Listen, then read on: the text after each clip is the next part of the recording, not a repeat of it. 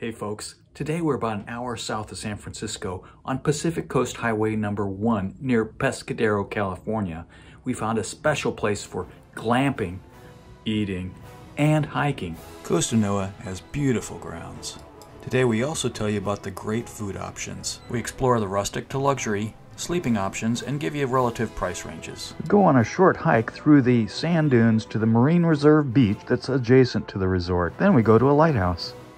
We stay in what they call the Lighthouse bungalow because it has a bunk bed and a king bed. Prices vary based on the season and on whether it's a weekend or not. The Lighthouse bungalow generally costs about $250 to $300. Weekends do require a 2-night stay. We didn't realize it at the time, but at the Lighthouse bungalow we have access to the hot tub.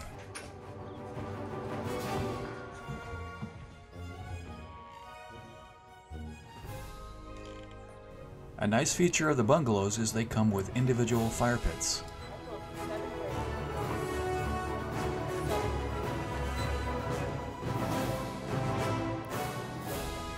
The bungalows and tent cabins share what they call comfort stations, which is a restroom. It has heated floors. The outdoor showers are great for communing with nature, but they don't have hot water. The camp staff builds fires in the fireplace at night. It's great for hanging out. Throughout the property there's 5 comfort stations, and each one has a dry sauna that's open all the time. One of the tent cabin areas is called Cypress Village, and it's a little more exclusive because they have access to the hot tub. There's also more shade from trees. The price range is generally $125 to $200. The lodge has all the comforts of a fancy hotel. Bathrooms are in the units.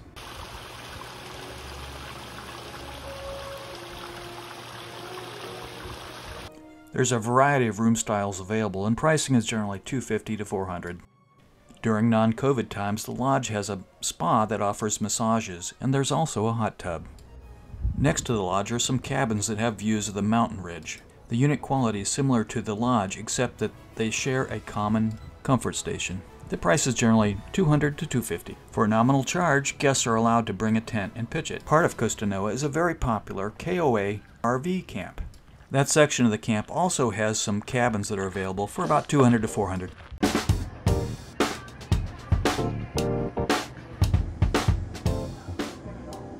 If you walk to the general store, you'll find it well stocked, but there's also a cart that roams the property with beverages.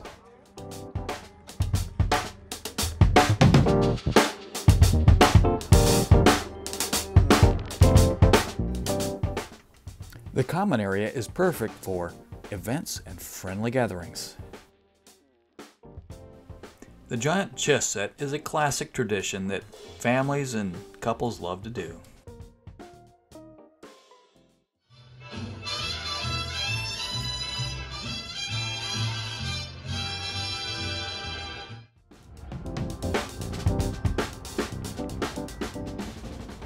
The Cascade Restaurant and Lounge is a must visit. They call it fresh coastal cuisine sourced locally. I call it a foodie bucket list. What? What do you mean? Are those pea shoots? The braised local beef and the kale salad with salmon were terrific. Oh, the carrot is nice and tough. It doesn't hurt that there's a great bar and you get to walk home. The setting is rustic and inviting. The salmon avocado toast comes with some killer multigrain bread. Everybody agreed the potatoes were to die for. They have their own on-site garden for the restaurant. The resort has bikes available for rental. From spring through fall on the weekends, another dining option is the Pine Tent. It's more casual. They do frequently have bands and barbecues.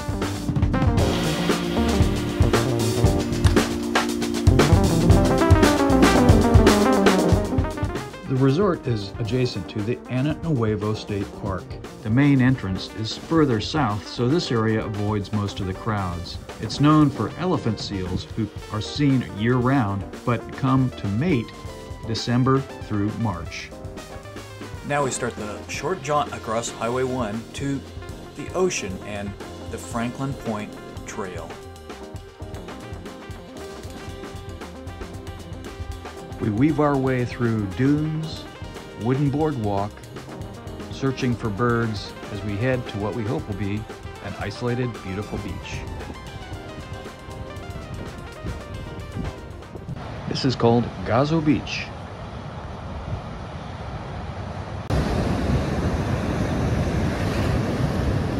The trailhead for Franklin Point has a small parking area, so we do run across a few locals.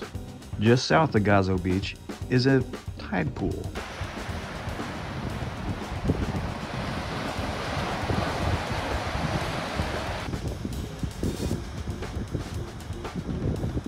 In 1864, the ship Sir John Franklin crashed at this site. Thus, the name of this point.